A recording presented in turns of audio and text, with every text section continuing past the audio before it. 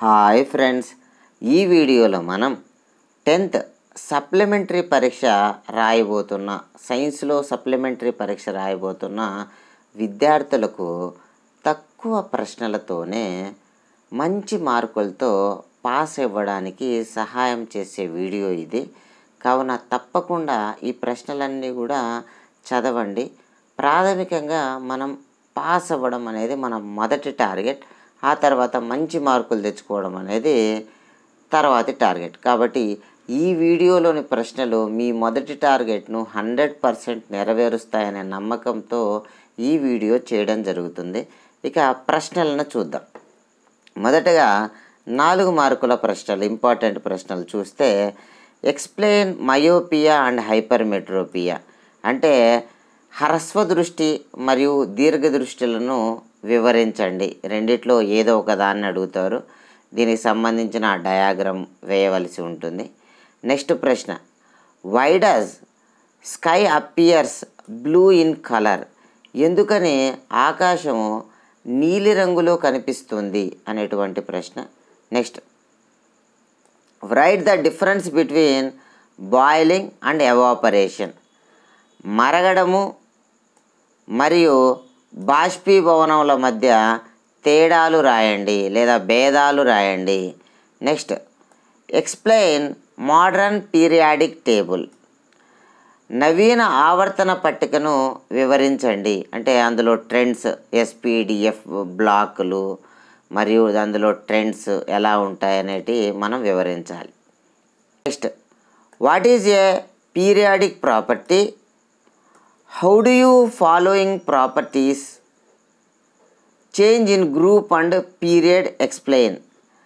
Okay, ఆవర్తన నియమం అనగానేమి, క్రింద చూపినటువంటి ధర్మాలు గ్రూపులో మరియు పీరియడ్లో ఏ విధంగా మారుతాయనేది వివరించాలి. కింద అటామిక్ రేడియస్ అంటే పరమాణు పరిమాణము గ్రూప్లో ఎలా మారుతుంది మరియు పీరియడ్లో ఎలా మారుతుంది.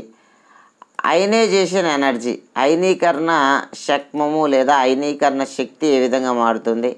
ఎలక్ట్రాన్ అఫినిటీ మరియు ఎలక్ట్రోనెగటివిటీ అంటే రుణ విద్యుదాత్మకత. ఈ 4 అంశాలు గ్రూప్లో మరియు పీరియడ్లో ఏ విధంగా మారుతాయో వివరించండి అనే ప్రశ్న. Next, explain the formation of BeCl2 అంటే beryllium chloride and BF3 boron trifluoride molecule using hybridisation లేదా సంకరీకరణం ద్వారా బెరీలియం క్లోరైడ్ మరియు బోరాన్ ట్రైఫ్లోరైడ్లను వివరించండి. నెక్స్ట్ ప్రశ్న, state Ohm's law, suggest an experiment to verify it, explain the procedure. Ohm's లాను నిర్వచించండి మరియు ఈ Ohm's లాను నిరూపించేటువంటి ఒక ప్రయోగాన్ని, దాని యొక్క పద్ధతిని, నిర్వహించేటువంటి పద్ధతిని వివరించండి. Next, how do you find the focal length of lens experimentally? ఒక కటకం యొక్క నాభ్యంతరాన్ని కనుగొనేటువంటి ప్రయోగాన్ని ప్రయోగపూర్వకంగా ఎలా కనుగొంటావో వివరించమని అడుగుతున్నారు ఎక్స్పెరిమెంట్స్ కింద. నెక్స్ట్, డయాగ్రామ్స్ కింద ముఖ్యమైన diagrams, ray diagram of biconvex. బైకాన్వెక్స్లో రకరకాల పొజిషన్లో ఆబ్జెక్ట్ ఉన్నప్పుడు ఇమేజ్ ఎలా ఏర్పడుతుంది, దాని క్యారెక్టరిస్టిక్స్ ఏమిటి అనేది, మరియు డిఫరెంట్ టైప్ ఆఫ్ లెన్స్ను అడగవచ్చు. అంటే convex lens, biconvex lens, biconcave lens, plano convex, plano concave, కాన్కేవో convex, ఇలాంటి లెన్సులను గురించి రాయమని అడగచ్చు. Next, reverberatory furnace. ఇది గత సంవత్సరం మార్చిలో కూడా ఇచ్చారు, కానీ ఇది important. Reverberatory furnace, blast furnace అనేది చాలా పెద్దది కాబట్టి ఆ చాప్టర్లో డయాగ్రామ్ అడిగితే రివర్బరేటరీ కానీ. నెక్స్ట్, ఫోర్త్ ఫ్లోటేషన్, సల్ఫైడ్ ఓర్ని సపరేట్ చేసేటువంటి ఫోర్త్ ఫ్లోటేషన్ మరియు మ్యాగ్నెటిక్ సపరేషన్ కూడా నేర్చుకుంటే మంచిది. నెక్స్ట్, మాయిలర్ చార్ట్ మరియు SPD ఆర్బిటాల్, ఇవి ముఖ్యమైన డయాగ్రామ్స్ అన్నమాట. నెక్స్ట్ 2 మార్క్స్ ఫిజిక్స్ వైపున 2 మార్క్స్ ప్రశ్నను ఒకసారి పరిశీలన చేద్దాం. Why is it difficult to shoot A fish swimming in water? నీటిలో ఈదుతున్న చేపను కాల్చడం కష్టము ఎందుకు? నెక్స్ట్ ప్రశ్న, what role does specific heat play in keeping A water melon cool for a long time after removing it from A fridge on hot day? చాలాసేపు తర్వాత ఫ్రిడ్జ్లో ఉంచినటువంటి వాటర్ మిలాన్ లేదా పుచ్చకాయ అనేది చాలాసేపటికి కూడా చల్లగానే ఉండడానికి గల కారణము, అందులో నీటి యొక్క విశిష్టోష్ణం యొక్క పాత్ర ఏమిటి అనేటువంటి ప్రశ్న. మరియు డాగ్స్ ప్లాంటింగ్ ప్రాసెస్, ఎందుకని కుక్కలు నాలుకను బయట పెట్టి ఉంచుతాయి అనేటువంటి ప్రశ్న. Next, right the lens maker formula and explain the terms in it. Lens maker formula అంటే కటక తయారీ సూత్రం యొక్క ఫార్ములాని రాయండి, అందులోనే పదాలు రాయండి. 1/f = n-1, 1/r1 - 1/r2 సూత్రం ఉంది కదండి, అందులోని పదాలను రాయాలన్నమాట. ఆ సూత్రము మరియు పదాలు రాయాలి. Next, right the difference between potential difference and EMF. Potential డిఫరెన్స్కు అంటే శక్మ భేదానికి మరియు ఈఎంఎఫ్ ఎలక్ట్రోమోటివ్ ఫోర్స్ లేదా విద్యుచ్ఛాలక బలానికి మధ్య తేడాలు రాయండి. నెక్స్ట్ ప్రశ్న, question based on the reasons ఇచ్చేటువంటి ప్రశ్నలకు సంబంధించింది. Are the headlights of A car connected in series are parallel? Why? Car యొక్క హెడ్లైట్లు మనము శ్రేణిలో కలుపుతామా లేదా సమాంతరంగా కలుపుతామా ఎందుకు అనేటువంటి ప్రశ్న. Next, why should we connect electrical appliances in parallel in house hold circuit? What happen if they are connected in series? ఎందుకని మన గృహ అవసరాల కోసం కలిపేటువంటి విద్యుత్ కనెక్షన్లు అనేటి సమాంతరంగా సంధానం చేసి ఉంచుతాం. ఒకవేళ సమాంతర సంధానం కాకుండా శ్రేణి సంధానంలో మన ఇంటిలోని విద్యుత్ పరికరాలను కలిపితే ఏమవుతుంది?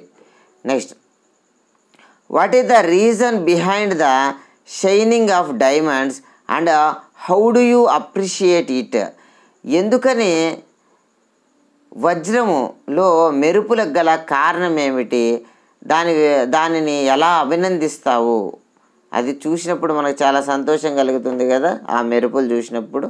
దాన్ని మీరు ఎలా అభినందిస్తారు? దాని వెనక ఉన్నటువంటి ఫిజిక్స్ యొక్క ప్రాసెస్ ఏమిటి అనేది వంటి అంశాలు రాయవలసి ఉంటుంది. When we SIT at a camp fire, object beyond the fire are seen saying give the reason for it. మనము క్యాంప్ ఫైర్ అంటే మంట వెనుక గాన కూర్చోంటే మంట కానించి అవతల వ్యక్తుల్ని గాన చూస్తే కాస్త అవి కదిలినట్లుగా కనిపిస్తాయి. దానికి గల కారణం ఏమిటి? నెక్స్ట్ ప్రశ్న, ఫార్మింగ్ క్వశ్చన్ టైప్స్ అంటే మనము ప్రశ్నలను పేర్చేటువంటి ప్రశ్నలు. Frame any 2 questions to understand the difference between evaporation and boiling. Evaporation మరియు బాయిలింగ్ అంటే బాష్పీభవనము మరగడాన్ని అర్థం చేసుకోవడానికి ఏవైనా 2 ప్రశ్నలను తయారు చేయండి. ఇది రవి వచ్చి రాము అడిగినట్టు, ఇలా ఏవైనా 2 స్నేహితుల్లో ఒక స్నేహితునికి సందేహం ఉంది, ఆ సందేహం పోవాలంటే ఏం ప్రశ్నలు అడుగుతావు లాంటి ప్రశ్నలని అర్థం చేసుకోవాలి. Next, frame any 2 questions to understand the difference between convex lens and concave lens. కుంభాకార కటకానికి మరియు పుటాకార కటకానికి మధ్య తేడాలను అర్థం చేసుకోవడానికి, అవగాహన చేసుకోవడానికి 2 ప్రశ్నలు అడగండి. మరి నెక్స్ట్ ప్రశ్న, questions based on the application and appreciation. ఈ అప్లికేషను మరియు అప్రిషియేషన్కి సంబంధించిన ప్రశ్నలను చూస్తే, how do you appreciate the working of ciliary muscles in the I? కంటిలో సిలియరీ కండరాలను యొక్క పాత్రను ఏ విధంగా అభినందిస్తావు? ఈ సిలియరీ కండరాల వల్లనే మనము దూరంగా ఉన్న వస్తువుల్ని దగ్గరగా ఉన్న వస్తువుల్ని చూడగలుగుతాం. వాటి సహాయంతోనే లెన్స్ యొక్క ఫోకల్ లెంత్ మారుతుంది. కాబట్టి వాటిని ఎలా అప్రిషియేట్ చేస్తాం అనేటువంటి ప్రశ్న. Right the applications of lens in day to day life. నిత్య జీవితంలో ఈ కటకాలు మనకు ఏ విధంగా ఉపయోగపడుతున్నాయి అనేటువంటి ప్రశ్న. నెక్స్ట్ కెమిస్ట్రీలో 2 మార్క్స్ ఇంపార్టెంట్ ప్రశ్నలు ఒకసారి పరిశీలిద్దాం. Plaster of Paris should be stored in moisture proof contain, explain why. ఎందుకని ఈ ప్లాస్టర్ ఆఫ్ ప్యారిస్ను తేమ తగలని పాత్రలలో ఉంచాలి, ఒకవేళ తేమ తగిలితే ఏమవుతుంది అనేటువంటి ప్రశ్న. Next what is a neutralisation reaction, give 2 example. తటస్థీకరణ చర్య అంటే ఏమిటి, 2 ఉదాహరణలు రాయండి. యాసిడ్ ప్లస్ బేస్ కలిసి సాల్ట్ ప్లస్ వాటర్ ఏర్పడుతుంది కదా, దాన్ని న్యూట్రలైజేషన్ అంటారు. దానికి సంబంధించిన examples రాయాలన్నమాట. Next why does tooth DK start when pH of mouth is lower దాన్ 5.5. ఎందుకని pH విలువ 5.5 కన్నా తగ్గితే నోటిలో దంతక్షయం అనేది ప్రారంభమవుతుంది అనేటువంటి ప్రశ్న. What is NLX method, how it is useful. NLX పద్ధతి అనగానేమి, అది మనకు ఏ విధంగా సహాయం చేస్తుంది. What is law of triad, give 2 examples. Trika నియమము అనగానేమి మరియు దానికి సంబంధించిన ట్రయాడ్స్కి సంబంధించిన 2 ఉదాహరణలు ఇవ్వమని అడుగుతున్నారు.